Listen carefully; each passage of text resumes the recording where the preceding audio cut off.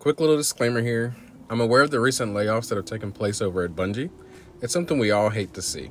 However, I see myself as a much smaller creator in this Destiny community, so I'm sure you guys don't care about my thoughts on the situation.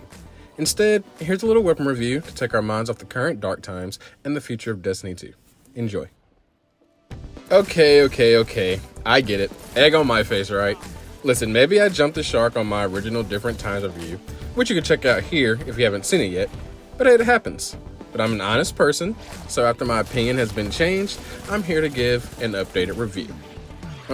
Different Times is my favorite pulse rifle now. Now I know what you're thinking. I thought Insidious was your favorite. Or, I thought your favorite archetype was Aggressive Frame. All those things were once true, but things have changed. And to reuse a joke from the original view, these are different times. Now I'm still using the exact same role from then, which is Arrowhead Break, Ricochet Rounds, Moving Target, and Head Seeker, plus a Ranged Masterwork. And there is a little nuance as to why Different Times is my favorite now. Namely, it's the Plug 1 Fusion Rifle, of which I have 11,000 kills. Now that's not the only reason then, because then it's like, why not use Peace of Mind? Well, for me, I crafted my Peace of Mind with Elemental Capacitor, which is a really good perk, but I'm not constantly using the same subclass anymore, so I don't want to deal with that inconsistency.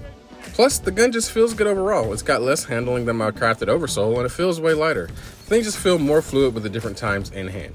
It excels in those medium to long range maps, especially if you can close the gap somewhat on the longer maps.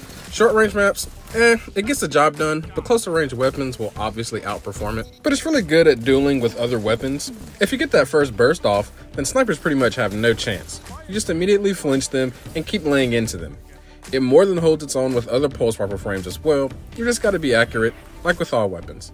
And it's really more impressive than people think. If you hit someone and they run behind cover, more often than not, they'll want to ego peek you, and you can punish that every time by just laying on the trigger. So, I changed my stance. Go and craft the Different Times. I definitely think it's more than worth it at this point. I've already put about 2,000 kills on it, and I don't plan on stopping anytime soon.